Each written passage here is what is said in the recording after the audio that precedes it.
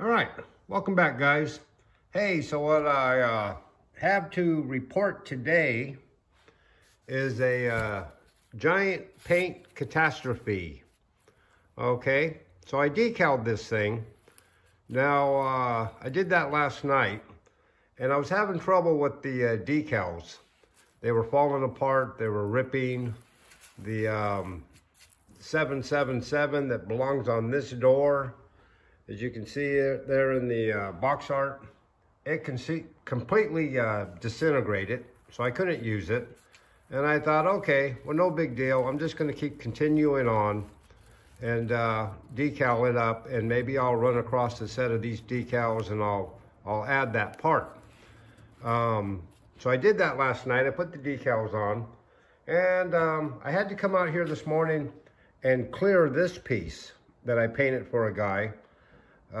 This goes in his engine bay somewhere. And so I had to clear that, and I figured I'd clear this at the same time. Well, apparently what I did was I cleared this with my spray gun. I used this big gun right here to do it, which is actually a small gun. But I use that, and this is the material that you adjust for how much material you want to come out. Well, I had it adjusted to that, and usually what I'll do when I do a model car, I'll turn this in so not so much material will come out because I have such a small area to clear coat. Well, I cleared it obviously too heavy, because what it did was it bit into the decal.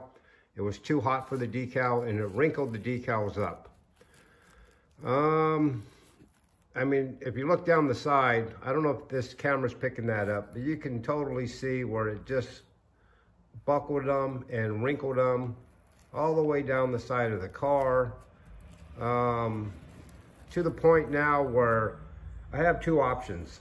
I can strip this now and paint it later on, whether I do this Ken's and Leslie Cougar funny car, or I do another funny car, because when this kit came out, a couple of decal makers came out with some really nice decals of cars that were Cougars.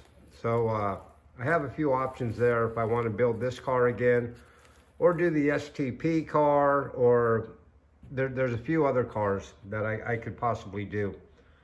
I feel really bad because the color was like what I wanted. So, and that's not going to happen now. So anyways, I just thought I'd share that with you. I had another failure too, but I was just going to move along on it also. If you look at the bottom of this front valance, you can see little tiny, I don't know if they were side marker or blinker light indentions, or actually protrusions, because they actually pop out. That's clearly on the box. Well, it's clearly right here too.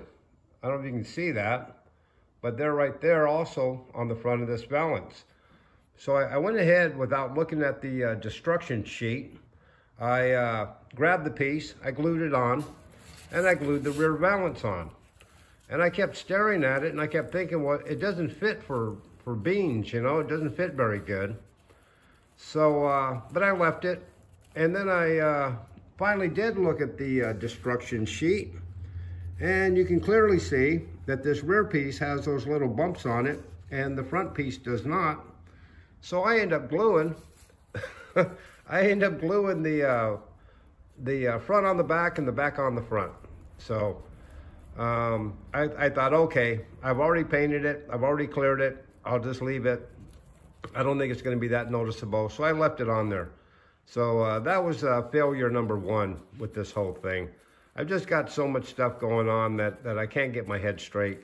So what I'm going to do is I'm going to continue the ProTech detail kit build, but I think I'm going to opt for this Don Schumacher funny car instead. And I'm in the middle of trying to build these walls. I've got to go down and buy some more material, because obviously I didn't buy enough. So I've got that going on. and a couple of other things besides this guy's parts and some other parts.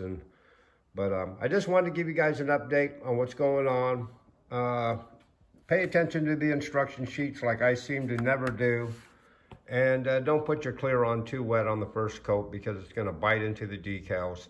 And luckily for me, these decals were already junk anyway. They were breaking and they were splitting, and I had to keep trying to piece them together.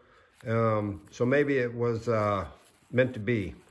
So this is going in the paint stripper, and that's it. I'm going to start on this one next. In the meantime, I'm going to get caught up on the guys that sent me pictures of their cars to showcase or spotlight.